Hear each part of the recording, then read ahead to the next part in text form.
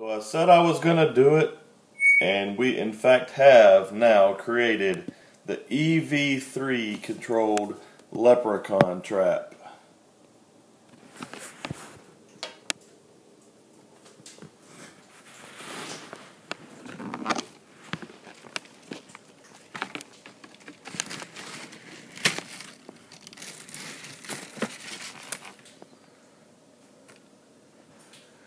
We have the button, we have the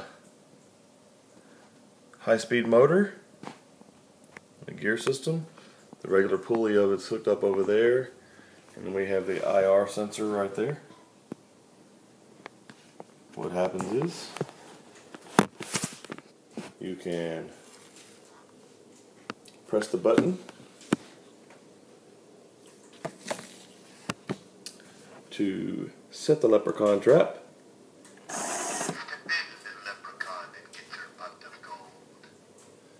Then the little leprechaun comes along, and this is just a Lego minifigure for action purposes. He's going to read the sign. He's going to walk into the leprechaun trap. You